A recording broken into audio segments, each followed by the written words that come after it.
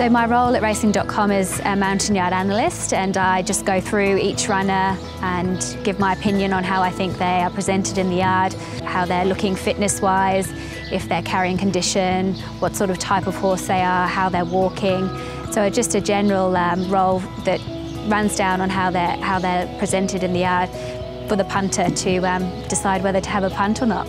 I love the broadcasting. It's something I never thought I would end up doing, but it's something that I feel like I've taken to and I'm really enjoying it, and I just want to learn. And it's just a very exciting time for everyone who's involved. I mean, I know the feeling of looking after a horse or riding a horse every day, and for me this time of year means just excitement and just really achieving goals and dreams, and that's what the Melbourne Cup Carnival brings to mind.